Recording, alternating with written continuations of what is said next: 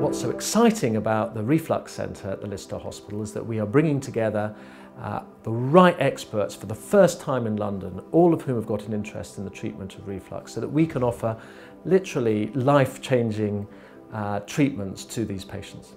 20% of the population at least will experience symptoms on a regular basis. When we swallow, food goes into our mouth and throat, and then it passes from the esophagus into the stomach.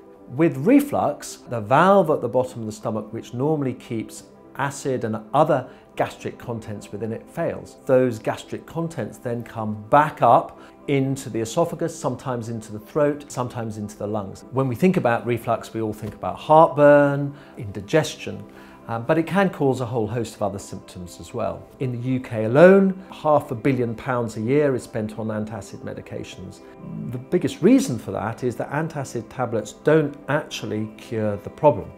Many people do not want to undergo what they consider to be quite invasive surgery. The LINX device in many respects is a game-changing procedure. It comprises a small bracelet of magnetic beads which we place around the bottom of the esophagus in a keyhole operation. What happens is that when patients swallow, the beads distract, allowing the food to pass into the stomach, and then they close behind, and that then strengthens the normal valve and stops reflux.